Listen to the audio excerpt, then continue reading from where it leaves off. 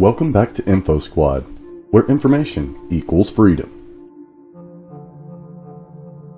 The United States is almost entirely alone among developed nations that still add fluoride to its drinking water. This is largely done without the public having an informed consent. Globally, only 5% of the population consumes fluoridated water, and more people in the United States drink water containing fluoride than in all the other countries combined.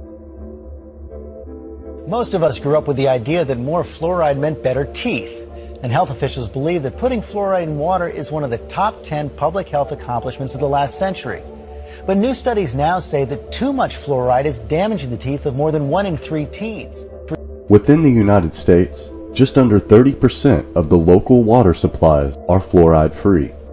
These are facilities that have held the practice at bay or have won the hard-fought battle to halt fluoridation. The fluoride chemicals added into drinking water are unprocessed toxic waste products, captured pollutant from phosphate fertilizer, and sometimes even chemical imports from China.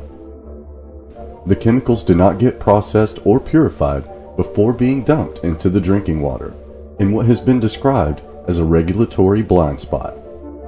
Dozens of studies and reviews from journalists such as The Lancet have shown that fluoride is a neurotoxin and lowers IQ in children.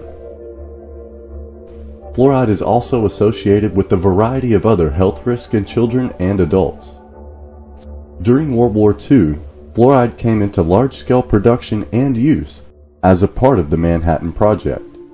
According to the declassified government documents summarized by Project Censored, Manhattan Project scientists discovered early on that fluoride was a leading health hazard to bomb program workers and surrounding communities.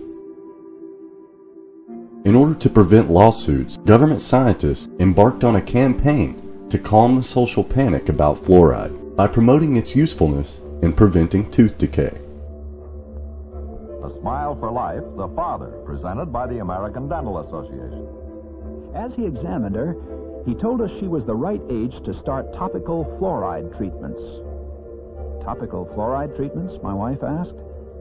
The doctor explained that scientists had shown that fluoride strengthens the enamel against tooth decay. Fluoride safety was never demonstrated in anything approaching a comprehensive and scientific study, but also a large number of studies implicating fluoride's impact on both bone and the thyroid gland were ignored.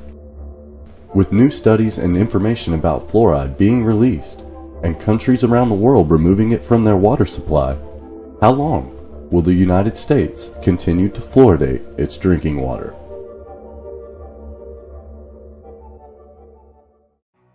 Hey guys, thanks for watching. Leave us a comment down below. If you like what we're doing here at Info Squad, hit that like button, hit that subscribe button, and we'll catch you in the next video.